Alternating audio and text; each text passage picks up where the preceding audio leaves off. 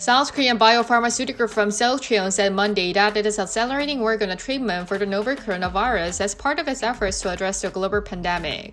Celltrion said that it plans to start clinical trials on humans to come up with a treatment for the novel coronavirus within the next 6 months. It has identified a library of antibodies sourced from the blood of fully recovered patients in the country. These antibodies are thought to be involved in neutralizing the virus and may contribute to recovery. The company will soon screen the library to find the virus-neutralizing antibody and then conduct an animal test and a clinical test before commercial production. A monkey test of a therapeutic antibody is planned in May and a clinical test in late July, the company's chairman Seo Jang-jin said. Celltrion said it plans to apply for device authorization from the U.S. Food and Drug Administration and other regulatory authorities after acquiring relevant data.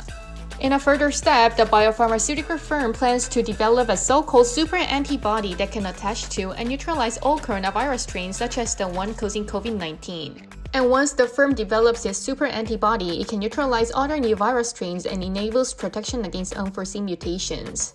The company also said it aims to develop a diagnostic kit for the virus that can decrease the test time to between 15 and 20 minutes and commercialize it within the next 3 months. This was Sumi Yu from Korea Now.